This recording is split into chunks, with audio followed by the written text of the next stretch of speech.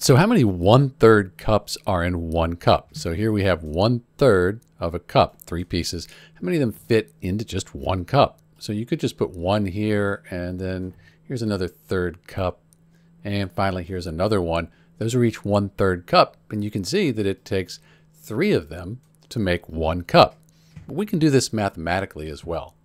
So we have our 1 cup, and we want to know how many times 1/3 goes into it. So 1 divided by 1/3. And 1 divided by 1/3, it's actually a little bit easier if we take the reciprocal of 1/3. We move the 3 up here and the 1 down here. That's the reciprocal of 1/3, 3 over 1. Because then instead of division, we can just do multiplication. 1 times 3 over 1 is just 3 over 1, and 3 divided by 1 is 3. And that's what we found before. It takes 3 of these 1/3 cups to make 1 cup. That's it. This is Dr. B looking at how many 1/3 cups there are in 1 cup. The answer, 3. Thanks for watching.